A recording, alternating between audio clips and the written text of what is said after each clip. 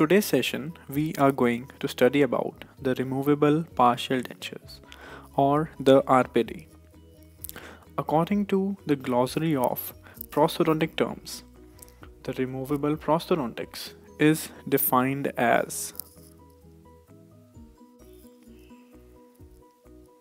the replacement of missing teeth and the supporting tissues with a prosthesis designed to be removed by the wearer.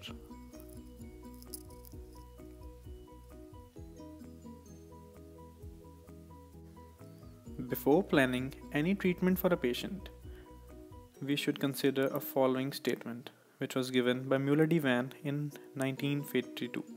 He stated that the preservation of that which remains is of utmost importance and not the meticulous replacement of that which has been lost.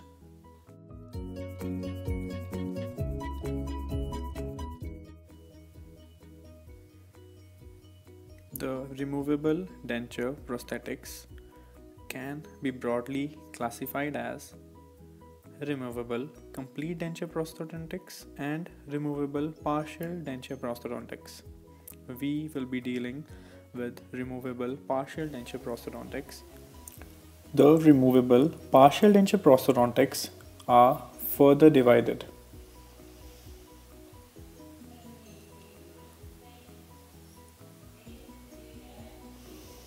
into two, which are the extracoronal and the intracoronal.